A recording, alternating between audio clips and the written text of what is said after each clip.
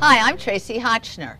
I'm the author of the Dog Bible, but I'm here today to tell you how to pick a puppy, how to add an adorable little monster to your home.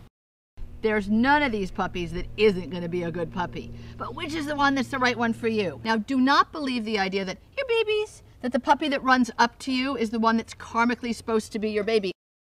This must be the one because everyone else is sleeping.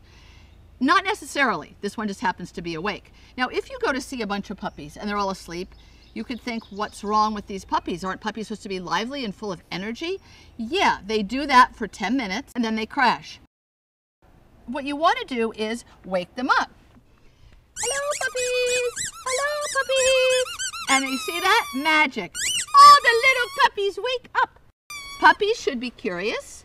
They should be interested in everything going on in the world around them. Now this little guy, I'd have to ask the breeder. Maybe he had his shots recently and he's feeling a little under the weather. Maybe he's always a couch potato. If I wanted to hang with a dog that was going to sit under my desk all day, that might be the right dog for me. Now this little critter can't stop playing with me. For me personally, my personality, this would be a dog I'd want, because I want a dog that wants to do stuff with me all the time, even if it's only just to talk to me.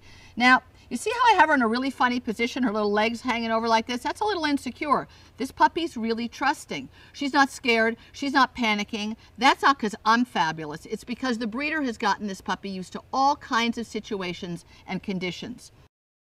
Now, a lot of people have heard about puppy personality tests, as though you could test a puppy's personality and know everything about a little 7 or 8 week old puppy just from some little test you do. It doesn't really work. What it does is gives you a chance to hold each puppy and have a feeling about each puppy. So one of the tests they say to do is you lift the puppy off the ground, and if the puppy accepts it, it means it's a good puppy, and if the puppy struggles, it's a bad puppy. That's not the case. They say flip the puppy over, hold the puppy down. All puppies like to be held down. It's fun. They just like to interact with people. A puppy who's been well socialized likes you to do stuff with them. It doesn't matter what you do. It's all good. So what it really boils down to is, what is your energy level? What is your lifestyle? Do you sit at your computer 8 hours a day and would love to have a golden at your feet? Then one of these sleeping puppies might be the better bet. If you want to be up and at 'em and you have 3 kids and they want to play all day, then you want to pick a puppy that's a zoomy puppy. Everything else will fall into place once that puppy joins your life. Enjoy yourselves. Good luck.